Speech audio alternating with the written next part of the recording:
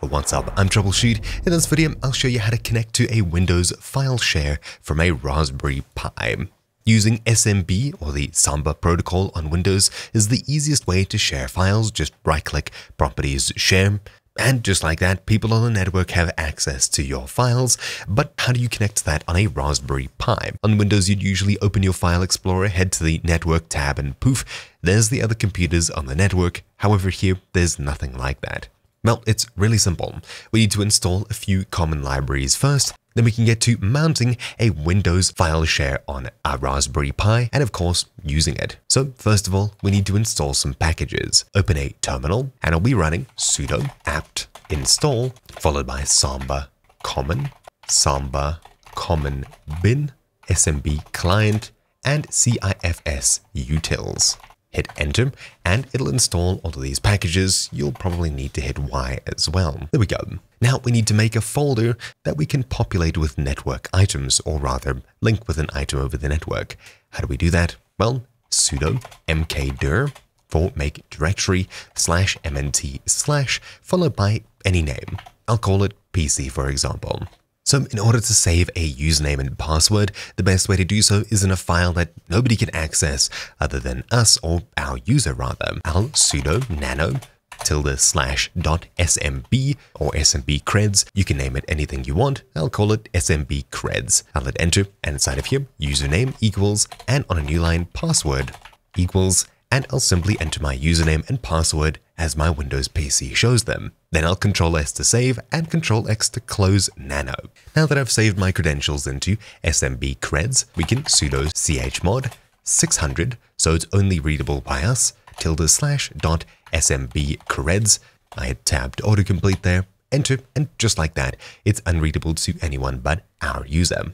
Now that we've saved our credentials, let's go ahead and edit fstab so we can mount our Windows file share on our Raspberry Pi every time we boot it up. Sudo nano etc fstab and hit enter.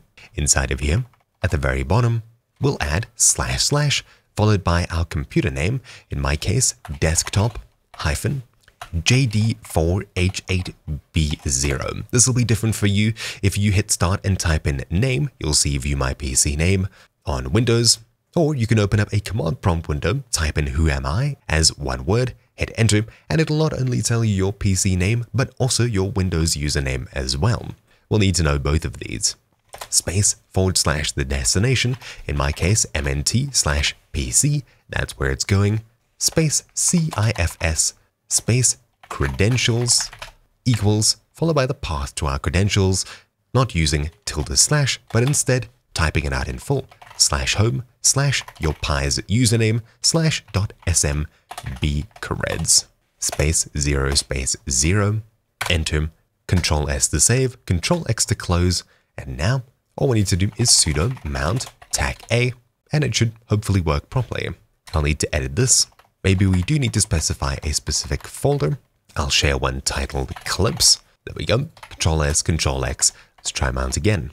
There we go. This time it worked properly. If I open up a new file browser, you'll see nothing is different here, but if we open MNT for mount, we have PC, and inside of here, we have all of the different files shared from my Windows PC over the network. For example, I can open a folder here and play maybe a video. Upon doing so, it'll open up over the network, and just like that, start playing on our Pi. Great.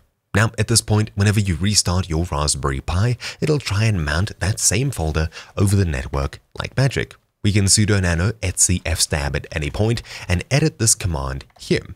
Otherwise, if you don't want to rely on a command like this, I'll simply copy these two paths. What we can do is run a command to mount it. Sudo mount tac-t CIFS space followed by the network folder path, in my case desktop clips, the destination, in my case mount PC, then -o, user equals followed by your username, pass equals followed by your password. Then you'll be able to hit enter and it should mount that folder on your Pi. I'll test it by making mount test, sudo mount test. Then we'll try this, mounting clips to test with my proper password. Now when we open up a file browser, you'll see in mount that we now also have test, and inside of test, we have the same network files. One of them is mounted via fstab and the other is mounted via the command. When we're done, we can sudo umount for unmount, there's no n, followed by the path mnt slash, and it was test. There we go. Now, if we head back to mount, we still have it, but that's because we created this file. Inside of it should be empty. It's not empty now. I assume after a restart, it will be. Anyways, one of these is now mounted permanently, which is great. That's exactly what we wanted, and I'm happy it's working properly. If we ever want to edit this later, just remember to sudo nano etc fstab and change the path down here. That's about it for this super quick guide. Thank you all for watching. My name's been Troubleshoot. Hopefully you found this guide useful, and I'll see you all next time. Ciao!